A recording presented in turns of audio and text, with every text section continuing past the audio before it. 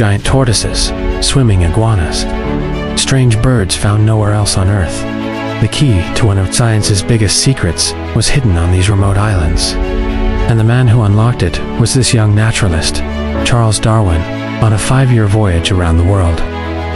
Sailing on the HMS Beagle, he was meant to be a simple collector, but his brilliant curiosity saw more than just strange new animals.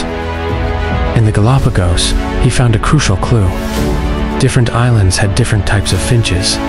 Their beaks were perfectly adapted to the food available on each specific island. It was as if they had been sculpted for their environment. For 20 years, he puzzled over this. The result was a revolutionary idea. Natural selection. Life wasn't static.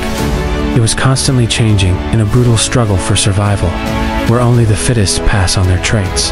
He published his theory in the book on the origin of species, igniting a firestorm.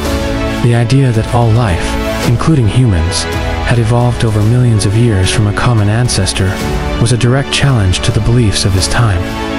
He was mocked and ridiculed, but his idea was undeniable. Darwin's theory of evolution became the foundation of all modern biology, giving us a magnificent new understanding of our place in the grand story of life.